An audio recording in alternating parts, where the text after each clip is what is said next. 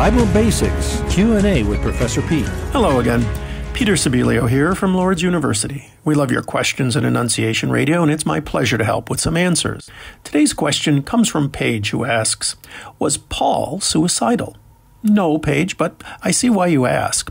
In Philippians 1, Paul writes, "To live is Christ, but to die is gain. What shall I choose? I do not know. But it is more necessary for you that I remain in the body, for your progress and joy in the faith." So we see that Paul never comes close to killing himself, but we aren't sure exactly where or when Paul is actually writing Philippians. We aren't even sure if Philippians is all one letter. We do know that Paul seems certain his time in jail will lead to salvation. What he might have to choose is what to say in his defense.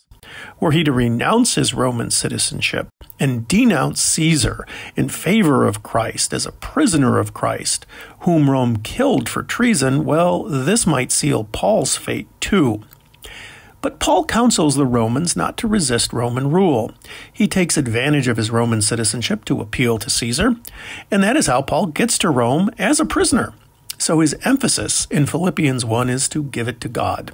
Should Paul die, he will be with Christ. Should Paul live, as he suspects, he will be with the body of Christ on earth. Though death would be a private gain, Paul prefers life so he can give it to God and the Philippians, and that is a clear lesson for us today. Whatever dark corner we encounter, the light of Christ must touch through us.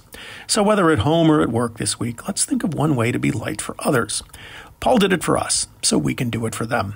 And your question helps us do so, Paige. Thank you so much for it, and thank you all for listening. We are listening to you.